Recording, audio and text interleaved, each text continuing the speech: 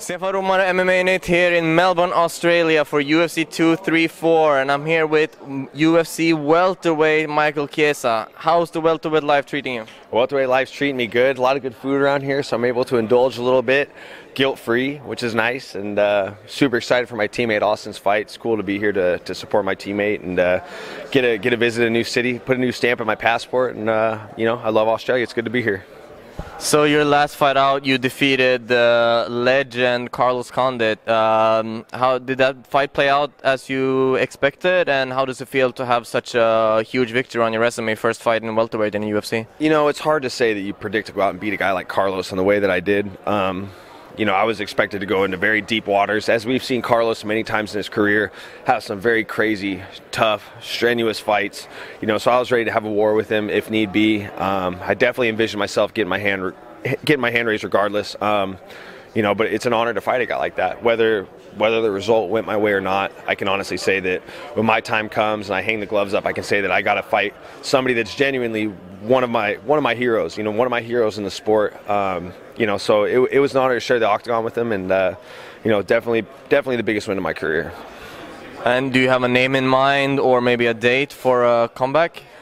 Well, I got a little procedure I got to take care of. Don't want to say too much about it, but I think that's going to set me back till probably late May, early June at the soonest. But once I get home from Australia, I'm going to be getting an address down in Las Vegas, get the procedure done, and I'll be back on my feet in about 6 to 8 weeks. But yeah, super excited. A lot of new blood at welterweight. A lot of new. I fought at 155 for so long. I had all those guys in my sights for so long, and now it's like a lot of new blood, a lot of new faces to me, and a lot of good challenges. And I'm super excited for what's ahead.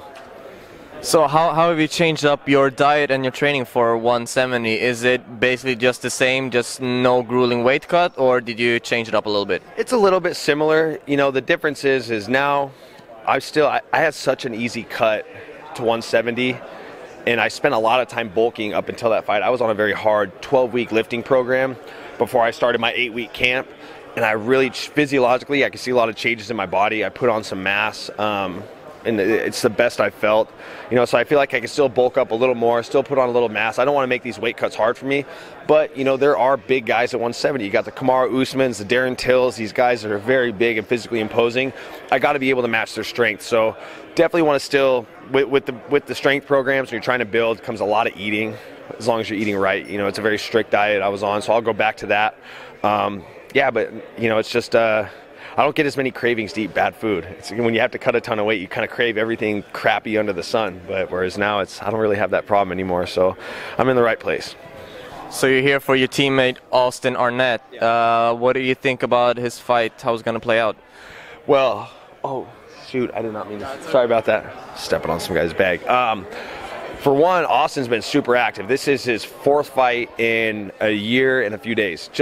In just over a year. He's had 4 fights, so he's super active, he's super sharp. He hasn't, which is good to not have the big time in between fights, is he doesn't have to get his timing and his rhythm back, so he can just kind of hit the ground running these last 2 camps. I think he's going to have a big speed advantage. Austin's very agile, and I think that it takes time before you can fully showcase your skills when you compete. It's a lot easier said than done. But I just see him being the faster, better athlete in there, and I see him getting a KO. And I think that I don't want to say the punch because I don't want this to go on the internet and have him hear about it. But I think he's got a little something coming. I think it's going to surprise a lot of people. So I'm super excited to see how it plays out. All right, don't miss UFC 234 from Melbourne, Australia. Mike, thank you for the interview, and I hope to see you in the octagon soon. Yes, sir. Thanks for the time. Thank you, sir. Yep.